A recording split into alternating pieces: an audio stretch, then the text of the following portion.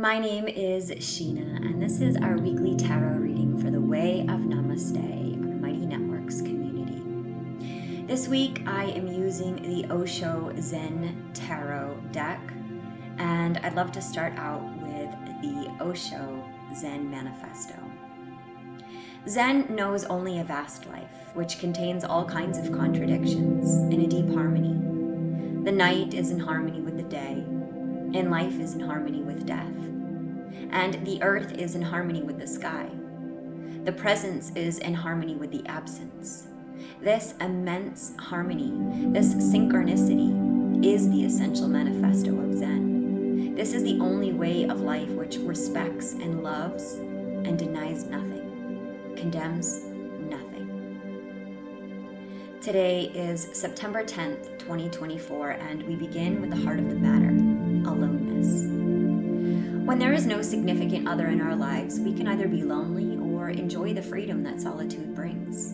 When we find no support among others for our deeply felt truths, we can either feel isolated and bitter or celebrate the fact that our vision is strong enough even to survive the powerful human need for the approval of family, friends, or colleagues.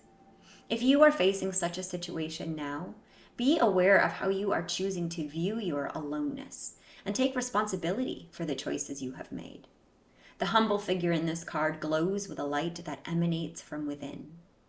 One of Buddha's most significant contributions to the spiritual life of humankind was to insist to his disciples, be a light unto yourself. Ultimately, each of us must develop within ourselves the capacity to make our way through the darkness without any companions, maps, or guides. When you are alone, you are not alone. You are simply lonely.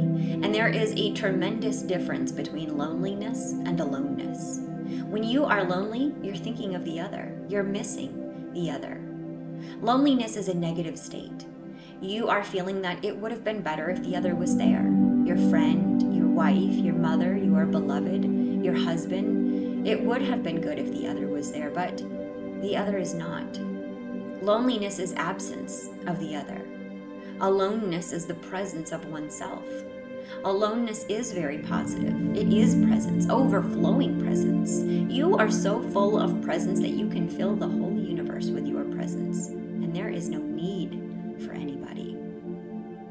Our opportunity this week is control. There is a time and a place for control, but if we put it in charge of our lives, we end up totally rigid. The figure is encased in the angles of pyramid shapes that surround him. Light glitters and glints off his shiny surfaces, but does not penetrate. It's as if he's almost mummified inside the structure he's built up around himself. His fists are clenched, and his stare is blank, almost blind. The lower part of his body beneath the table is a knife point, a cutting edge that divides and separates. His world is ordered and perfect, but it is not alive. He cannot allow any spontaneity or vulnerability to enter it. The image of the King of Clouds reminds us to take a deep breath. Loosen our neckties and take it easy. If mistakes happen, it's okay. If things get a little out of hand, it's probably just what the doctor ordered. There is much, much more to life than being on top of things. Controlled persons are always nervous because deep down, turmoil is still hidden. If you are uncontrolled, flowing, alive, then you're not nervous. There is no question of being nervous. Whatsoever happens, happens. You have no expectations for the future. You're not performing. Then why should you be nervous? To control that mind, one has to remain so cold and frozen that no life energy is allowed to move into your limbs, into your body. If energy is allowed to move, those repressions will surface. That's why people have learned how to be cold, how to touch others and yet not touch them, how to see people and yet not see them. People live with cliches. Hello, how are you? Nobody means anything. Those are just to avoid the real encounter of two persons. People don't look into each other's eyes. They don't hold stands. They don't try to feel each other's energies. They don't allow each other to pour. Very afraid, somehow just managing, cold and dead in a straitjacket. This week we're in Gene Key 47. This is the shadow of oppression, the gift of transmutation, and the divine essence of transfiguration. Oppression is when we're unwilling to be accountable and responsible for ourselves, for our thoughts, our actions, and our behaviors. We go about living as though life is happening to us, as though we are victims, just asleep at the wheel. And this low vibration keeps attracting more experiences to reflect who we believe we are, victims. When we are willing to be accountable and responsible for our actions, we rise into our gift frequency as creators.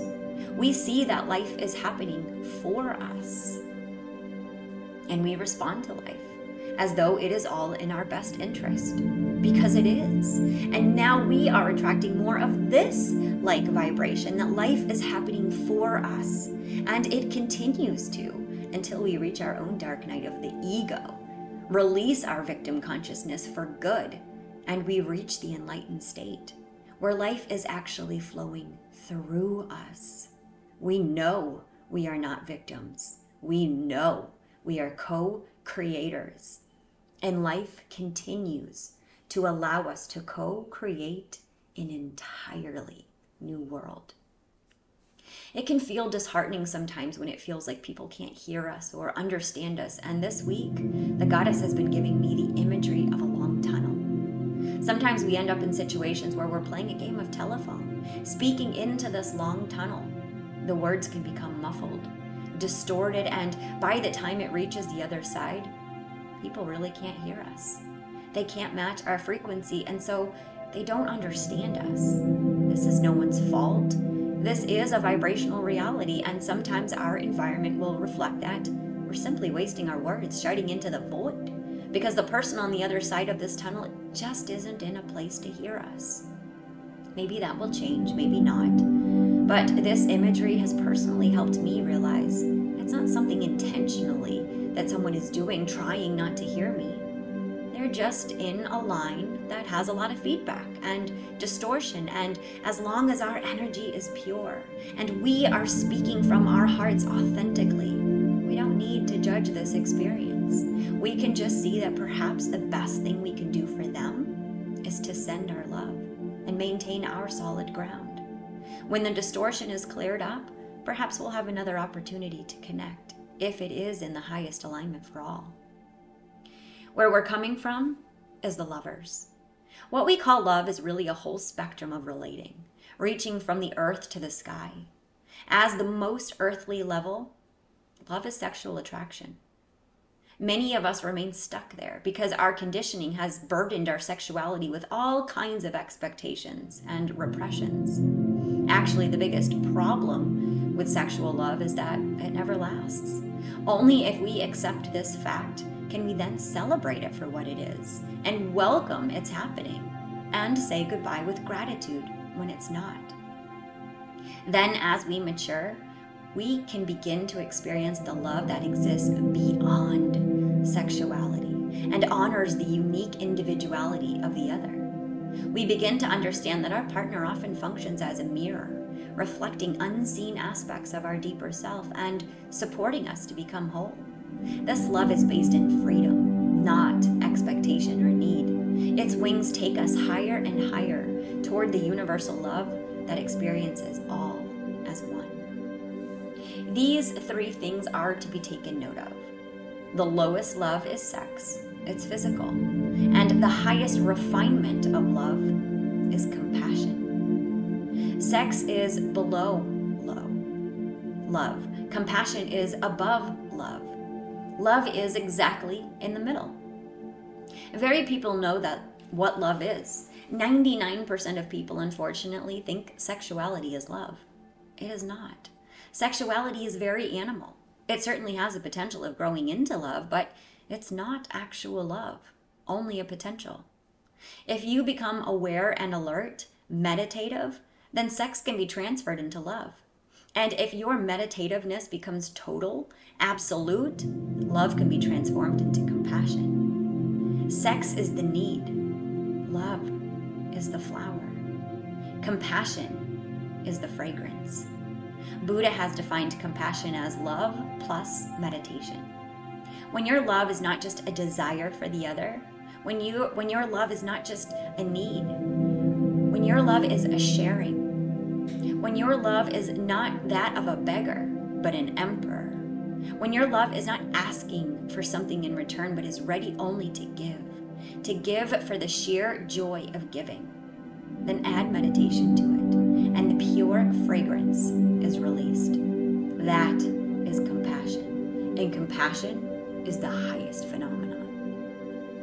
What we're conscious of this week is creativity. From the alchemy of fire and water below to the divine light entering from above, the future in this card is literally possessed by the creative force. Really, the experience of creativity is an entry into the mysterious.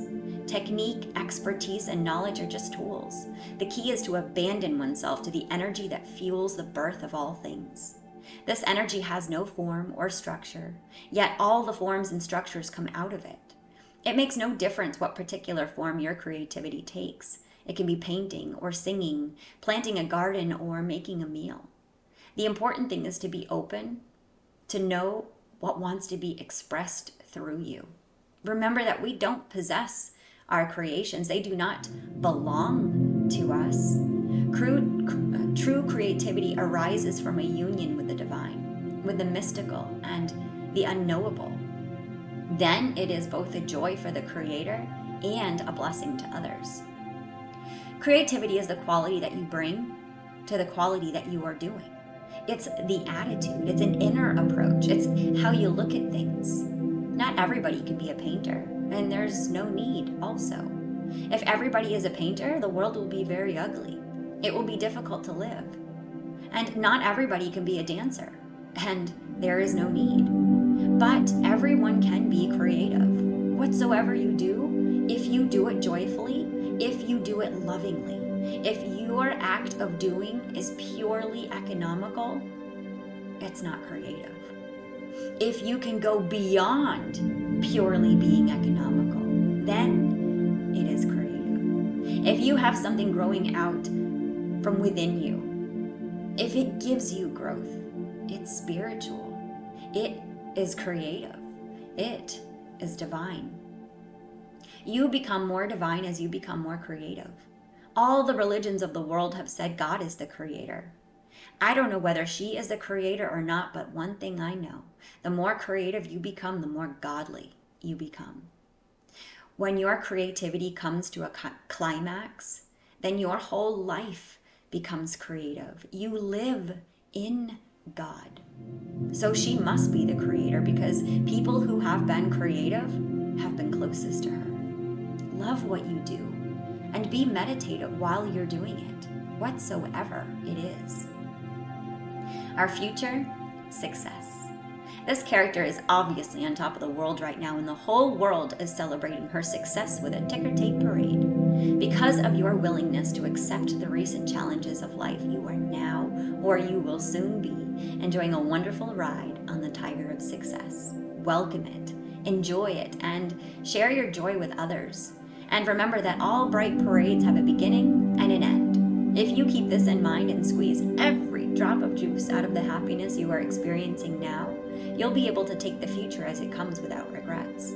But don't be tempted to try to hold on to this abundant moment or coat it in plastic so that it lasts forever. The greatest wisdom to keep in mind with all the phenomena in the parade of your life, whether they be valleys or peaks, is that this too will pass. Celebrate, yes, and keep on riding the tiger. Watch the waves in the ocean. The higher the wave goes, the deeper is the wake that follows it. One moment you are the wake, another moment you are the hollow wake that follows. Enjoy both and don't get addicted to one. Don't say, I would always like to be on the peak. It's just not possible. Simply see the fact it is not possible. It has never happened and it will never happen. It is simply impossible, not in the nature of things. So what to do? Enjoy the peak while it lasts, and then enjoy the valley when it comes. What's wrong with the valley? What's wrong with being low? It is a relaxation. A peak is an excitement, and nobody can exist continuously in an excitement. What we're unconscious of this week is integration. The image of integration is the unio mystico, the fusion of opposites. This is a time of communication between the previously experienced dualities of life. Rather than night opposing day, dark suppressing the light, they work together to create a unified whole, turning endlessly on into each other, each containing its deepest core, the seed of its opposite. The eagle and the swan are both beings of light and majesty. The eagle is the embodiment of power and aloneness. The swan is the embodiment of space and purity, gently floating and diving upon and within the element of the emotions, entirely content and complete within her perfection and beauty. We are the union of eagle and swan, male and female, fire and water, life and death. The card of integration is the symbol of self-creation, new life, and the mystical union, otherwise known as alchemy. The conflict is in man. Unless it's resolved there, it cannot be resolved anywhere else. The politics is within you. It is between the two parts of your mind. A very small bridge exists. If that bridge is broken through some accident, through some physiological defect or something else, the person becomes split. The person becomes two persons, and the phenomena of schizophrenia or split personality happens. If the bridge is broken, and the bridge is very fragile, then you become two. You behave like two persons. In the morning, you are very loving, very beautiful. In the evening, you are very angry, absolutely different. You don't remember your morning. How can you remember? Another mind was functioning, and the person becomes two persons. If this bridge is strengthened so much that the two minds disappear as two and become one, then integration, then crystallization arises. What George Gurdjieff used to call the crystallization of being is nothing more than these two minds becoming one, the meeting of the male and the female within, the meeting of yin and yang, the meeting of the left and the right, the meeting of logic and illogic, and the meeting of Plato and Aristotle. What we're aware of this week? Traveling. The tiny figure moving on the path through this beautiful landscape is not concerned about the goal. He or she knows that this journey is not the goal. The pilgrimage itself is the sacred place. Each step on the path is important in itself. When this card appears in a reading, it indicates a time of movement and change. It may be a physical movement from one place to the next, or an inner movement from one way of being to another. But whatever the case, this card promises that the going will be easy and will bring a sense of adventure and growth. There's no need to struggle or plan too much. The traveling card also reminds us to accept and embrace the new, just as when we travel to another country with a different culture and environment than the one we're accustomed to. This attitude of openness and acceptance invites new friends and experiences into our lives. Life is a continuity, always and always. There's no final destination. It's going towards. Just like the pilgrimage, just the journey in itself, not reaching to some point, no goal, just dancing and being in pilgrimage, moving joyously without bothering about any destination. What will you do by getting to a destination? Nobody has asked this because everybody's trying to have some destination in life, but the implications, if you really reach the destination of life, then what? Then you'll look very embarrassed. There's nowhere to go. You have reached to the final destination, and in the journey, you have lost everything. You had to lose everything. So, standing naked at the final destination, you'll look around and think, what was the point? You were hurrying so hard, and you were worrying so much, and this is the outcome. So, relax, sweet child, and trust the adventure of this life. There is nowhere to run off to. It's all here now. So, enjoy it. Our environment this week is consciousness. Most of the cards in this suit of the mind are either cartoon-like or troubled, because the influence of the mind of our lives is generally either ridiculous or oppressive. But this card of consciousness shows a vast Buddha figure. He's so expansive, he's gone even beyond the stars, and above his head, is pure emptiness. He represents the consciousness that's available to all who become a master of the mind and can use it as the servant it's meant to be. When you choose this card, it means that there's a crystal clarity available right now, detached, rooted in the deep stillness that lies at the core of your being. There is no desire to understand from the perspective of the mind. The understanding you have now is essential, whole, in harmony with the pulse of life itself. Accept this great gift and share it. We come from the unknown, and we go on moving into the unknown. We'll come again. We've been here thousands of times, and we will be here thousands of times. Our essential being is immortal, but our body, our embodiment, is mortal. Our frame in which we are, our houses, the mind, the body, they are made of material things.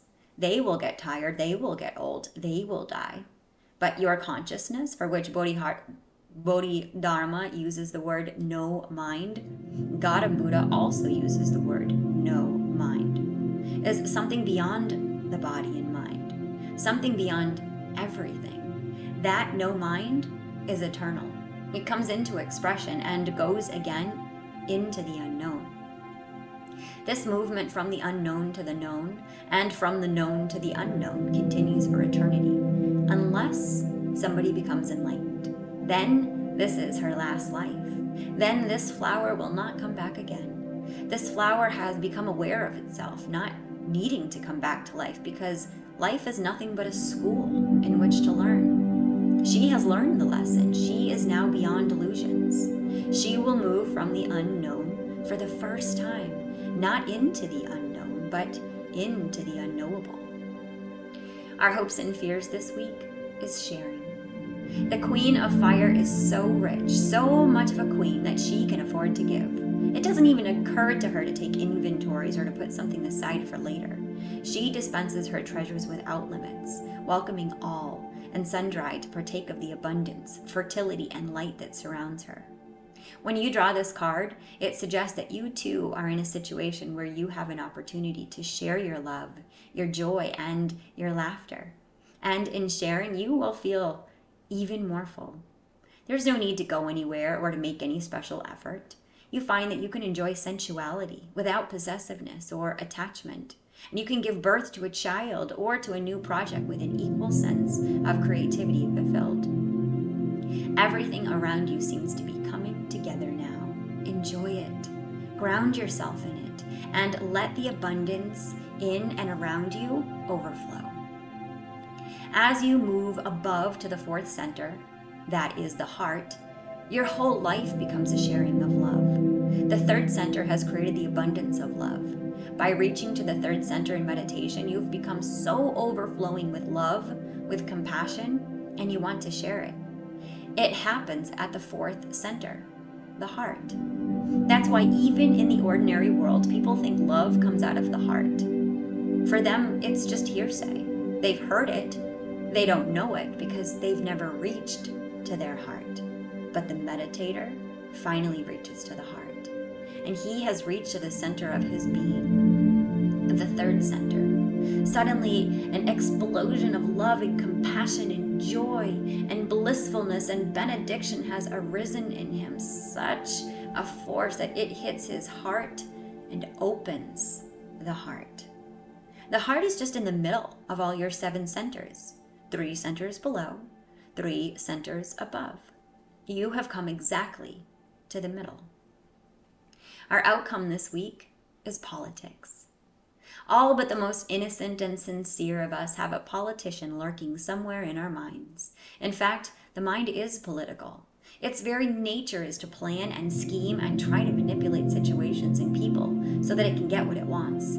Here, the mind is represented by the snake, covered with clouds and speaking with a forked tongue. But the important thing to realize about this card is that both faces are false.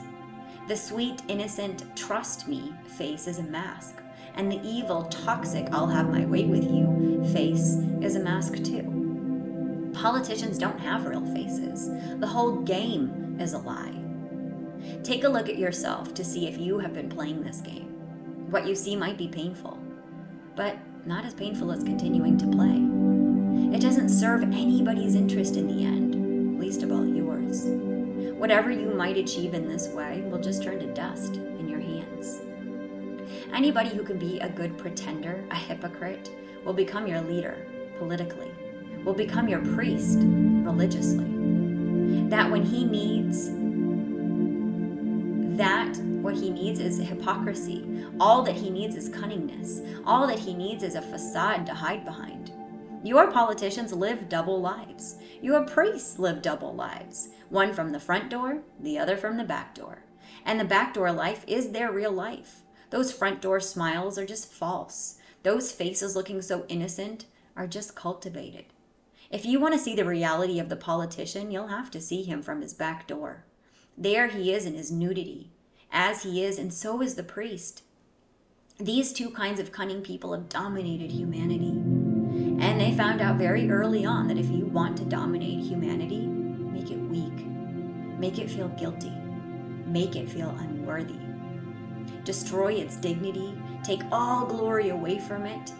Humiliate it.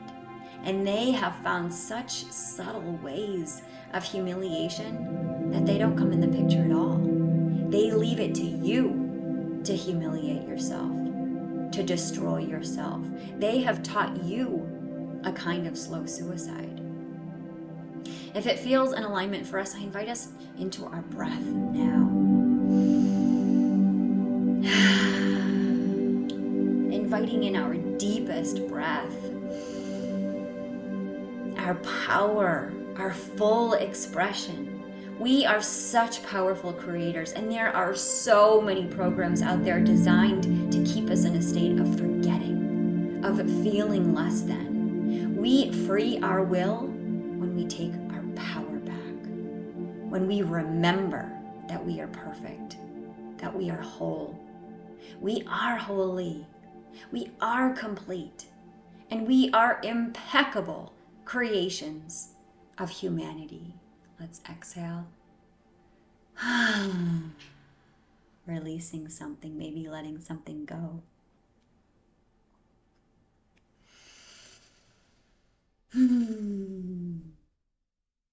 So this week and every week and every day, touch yourself like you love yourself. Develop a pleasure practice that empowers you. Whether engaging in sacred sexuality with a lover or offering this pleasure to yourself, you deserve to feel the ecstatic bliss of your body's ability to sense heightened feelings of arousal, of joy, without shame, without guilt. Create a ritual that allows you to come into contact with the lava of love that is within you. So many people have been cut from their pleasure to their bodies. So many people have been shamed for their desires. So many people have been programmed to view sex as less than holy. And the porn industry and movies and show business and Hollywood has all tried to rob empowered creators of their most divine sex magic, because it's been turned into a performance with a disconnection to source. When we reclaim our pleasure, when we reclaim our sex magic, we reclaim our power. This week, feel the power of your creator consciousness alive within you. Honor it. Cherish it. Devote yourself to it. Reclaim your pleasure. If you have experienced sexual trauma, you are not alone. Most of humanity has experienced the core sexual trauma from feeling disconnected from the divine. And it happened in our delivery. The umbilical cord was severed, and this idea that there was a disconnection was implanted into us. However, it's simply not true. We are connected. We are human, and we are also divine. We are the creators of bliss and joy. So let's create it for us and for each other and for the entire universe. 7 times 7 times 7 generations back, and 7 times 7 times 7 generations forward, for the highest and greatest good for all sentient life. And as always, for the highest and greatest choice for all sentient life. Because we are here now, sovereign, having made the choice to be here now. So let's have fun. Let's make today an adventure. Let's hold ourselves today like a newborn baby child. I love you. Namaste.